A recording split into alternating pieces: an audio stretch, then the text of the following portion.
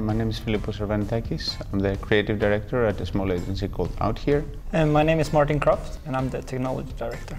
We are creating a platform for safety training for a big construction company called Skanska.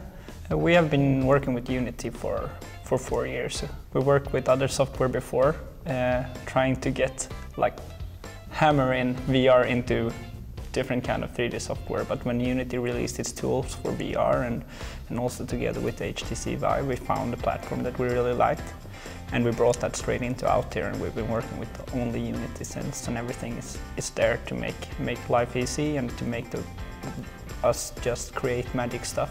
So it's an incredibly useful tool for me too, because very often the creatives and the designers are a little bit left outside, and now I'm able to actually be brought onto the project and take a part in building things as well.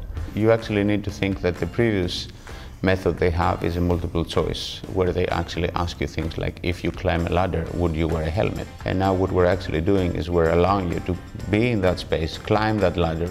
It's a completely different methodology, and we think that it might actually instigate real results, which in turn will actually save lives in the case of Skanska.